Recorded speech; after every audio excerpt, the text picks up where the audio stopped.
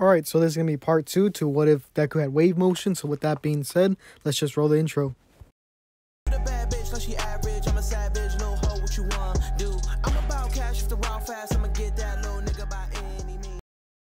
Alright, so before we start the what if, I'd like to say that if you haven't already, go check out my kind of newest series, UA Year 1. And, episode 2 is going to come out pretty soon, right when I have all of Class 1E done. Which you guys can help if you go to my Discord, my Discord server, which I'll have linked down in the description. So yeah, if you guys want to join the series, then go to my Discord and put your suggestions there. We almost have all the we still need a lot of characters for each class, because we're gonna need 20 for each, and there's around 8, I believe, classes in total, or 7 between those two, and you guys can come and suggest your characters and we'll put them in that class. So yeah, I'll give you a quick synopsis of the series and see if you guys are interested, and if you are, you can click the link in the description and go watch the first episode. So it's 100 years before the start of the anime My Hero, and it's in a world where it's the second generation of quirk users, and only 30% of the population actually has quirks, and those who do are actually discriminated against. The story follows Apollo, who was recruited to a newly formed high school called UA. This high school is for quirk users, and basically he challenges the system that's established there to become the #1 hero, or the #1 student and hero later on. So if you guys are interested in that kind of plot, then you could go to the first episode and watch it and tell me what you think about it. So yeah, and then pretty soon, I just got done watching No Game No Life, so pretty soon I'm gonna do a 1-season run on that, and then you guys can hear my opinion on that series. So yeah, that's gonna come out pretty soon, pretty much this week. And yeah, so in the last part, we just got done with Deku basically just getting into UA, right? So yeah, so we would actually start off our story at Deku's house, and this is when he would get the letter from UA. All Might would have appeared from the kind of hologram and tell him that he got one of the top scores, since not only did he get villain points, but he also got hero points because he saved Uraraka. And Uraraka also got some points because she saved Deku at the last second. And yeah, so Deku would be ecstatic for listening to this, right? Because he just got into UA. And, he'd be excited to tell his sister and his parents, because his sister goes to UA, and they'd be really proud of him, because he tried a lot. He tried really hard to get in. So I think we could skip a bit to the first day of UA, and we could say that at this point in the series, they'd be scouting people for the top heroes or the top students, and Nejire would have been scouted for this, because she wasn't part of the big 3 until her senior year, right? So yeah, so this is when she would have trained a lot with Deku and worked up on his stamina. So Deku would walk into his class, and he would see Bakugo there, and Bakugo would see him as well, but he wouldn't really want to talk to him, because they're not really friends, because they're just really acquaintances. They just know of each other, and they don't really talk to each other. And Ida would still be yelling at Bakugo, telling him to put his feet down, and things like that. This is when Ida would turn around and talk to Deku, and he would have heard that Deku would have gotten the top score, and he would have praised Deku for seeing that there's more than one variable in the kind of test. Deku would be like, no, I didn't know about it, I just did what was right, and things like that. Then Ida would say, like, yes, you're right. If situations were different, I would have helped her too, right? And Ida's kind of beating himself up over this, and this is when Uraraka would come, and she would basically introduce herself and say thank you to Deku, who helped her, and also Deku would introduce himself to her. So after this was done, this is when Aizawa would walk through, or in his like kind of, he would be in his like sleeping bag and basically saying, or he wouldn't be really saying anything at this point, but people would be kind of confused that a person in this kind of sleeping bag just kind of walked in and they don't know why he's there, and it turns out that it's actually their homeroom teacher, Aizawa. So after this was done, he basically says that there's going to be a quirk assessment and they're actually going to skip orientation. People are kind of confused, but they go along with it until he says, or he's like, oh yeah, whoever does the worst actually gets expelled. And everyone's freaking out like, what? You can't do that. And he says, yeah, I can. UA lets me teach however I want, so just go out there and hope you don't get expelled. So everyone would be kind of forced to go out there. And yeah. So since he wants to show the difference between normal strength and using a quirk, this is when they would choose Deku to actually throw the ball, since he got the top score. So Deku would have thrown it with his normal strength, and we could say that he got around 80 meters with his just normal strength, right?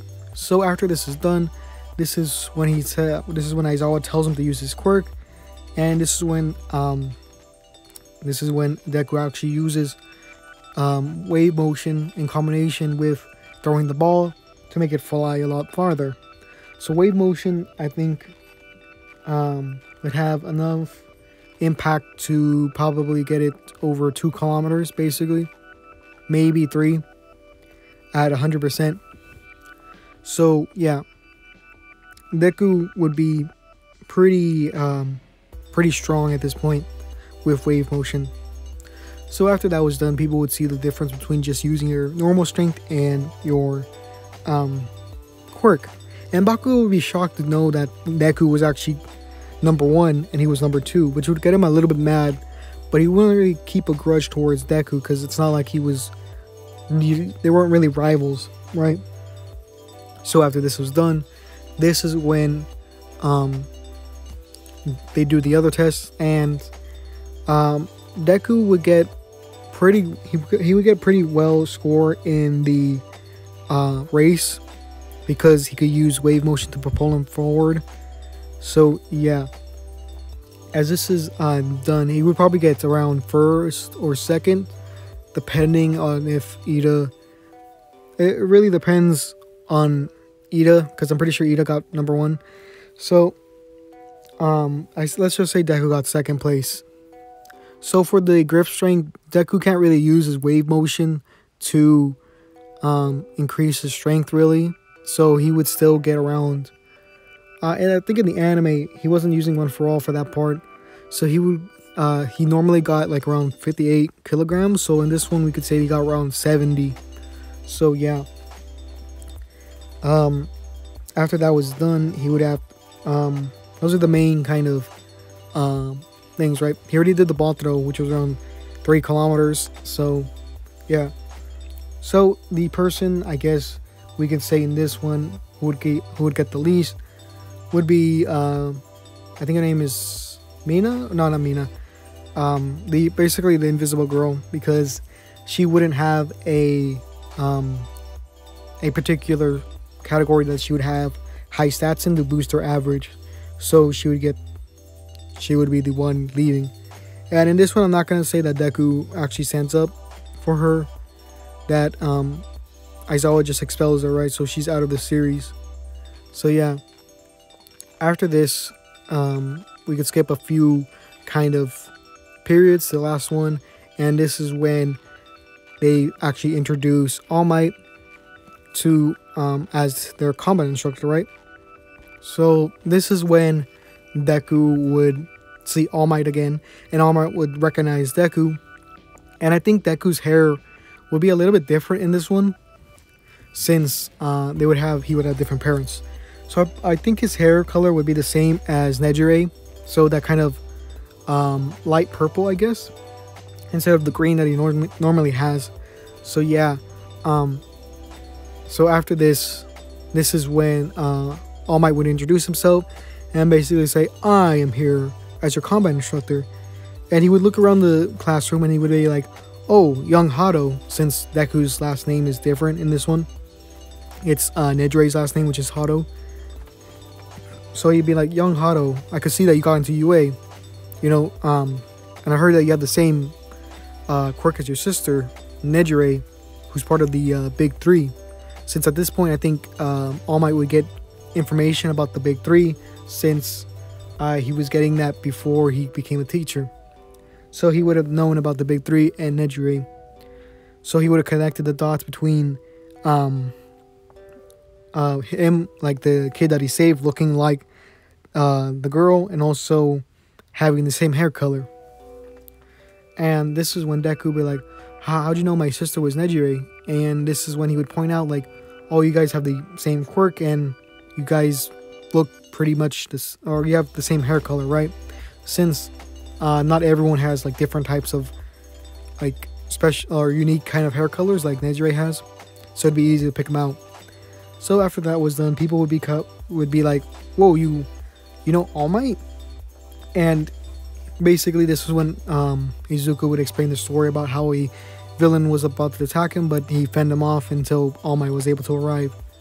So people would be like, wow, you were able to defend the villain for that long? People would kind of build up this kind of respect for Deku, and this is when Bakugo would be kind of getting mad that everyone's kind of paying attention to Deku, right? Because he never thought anything special about him, right?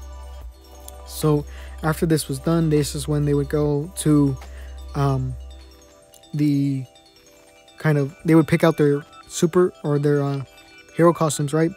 So I'm not sure what the hero costumes could be for Deku. I guess it'd be another kind of skin tight suit similar to Nejire's, but I don't think it'd be the same as hers. So yeah, we could say that it's something similar, but not really. The only thing that would be similar is that they both be like a skin tight suit.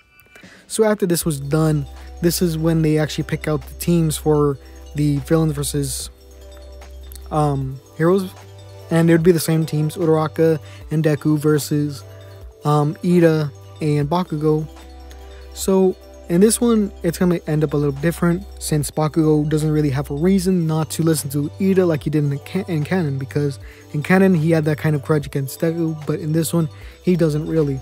So Bakugo would be more, he would have more reason to listen to Ida than to just strike forward, if that makes sense. So Ida's plan is basically to have them come to him and basically take him up that way and maybe run down the clock to get a win. So in this one, Deku and Uraraka would look at the plans like usual and they would walk in, right?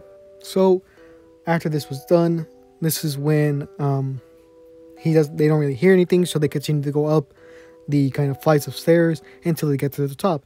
This is when Bakugo is there and also Ida, and Bakugo would rush towards him. So what happens after this is that Deku asks Uraraka to make him weightless so it'd be easier to maneuver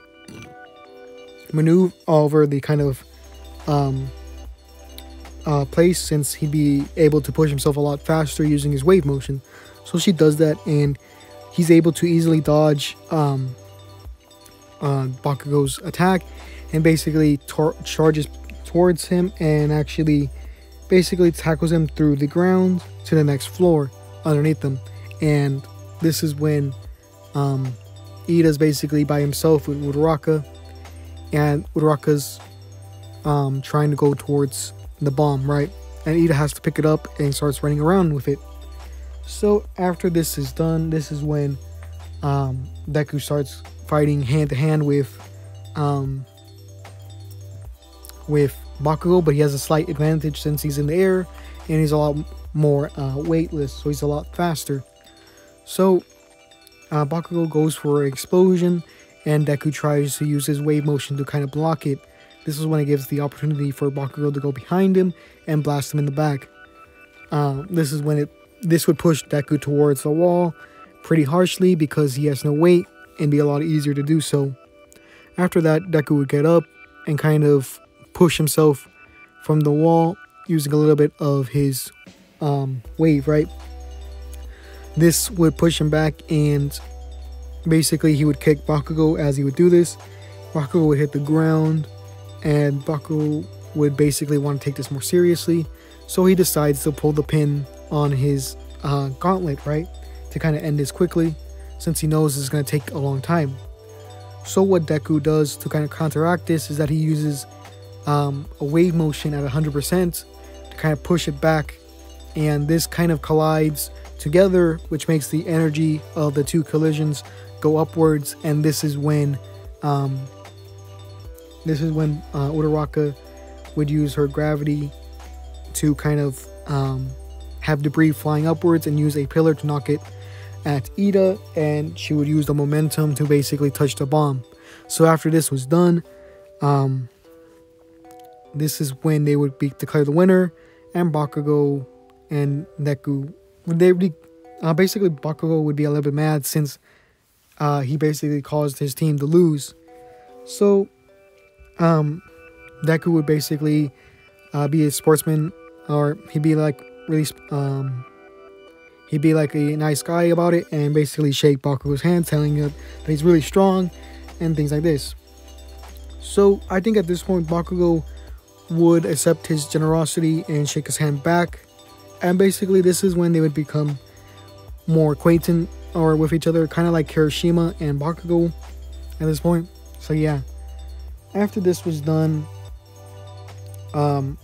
people would analyze the fight. They would get praise in some parts and other parts not, just how they would do in canon.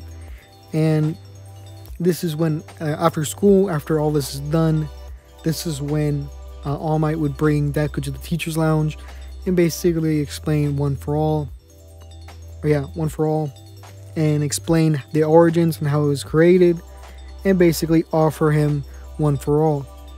Deku would accept it, since I don't think he'd be in the same, he wouldn't have the same mindset of wanting to give it to his sister, since he does look up to her for a bit, but he doesn't like, it's kind of weird to explain, but it's not the same admiration, or not to the same level, I guess, that it was with Tamaki, I would assume. So yeah, he would accept it, and yeah. So I'm going to end it here, and in the next part we'll go over the USJ and things like that. So about the Mirio thing, right? You guys want me to do a third part or another kind of video where it's like, oh, what if Deku had permutation? I was thinking about that, but I know that one of my other friends did it. One of the Sins, a lazy what ifer, his video was what if Deku was Mirio's brother, and in that one he has permutation. But I don't know, I might do it if you guys really want me to do it, but there's videos out there that's kind of like that. So yeah, it's coming in the video. So yeah,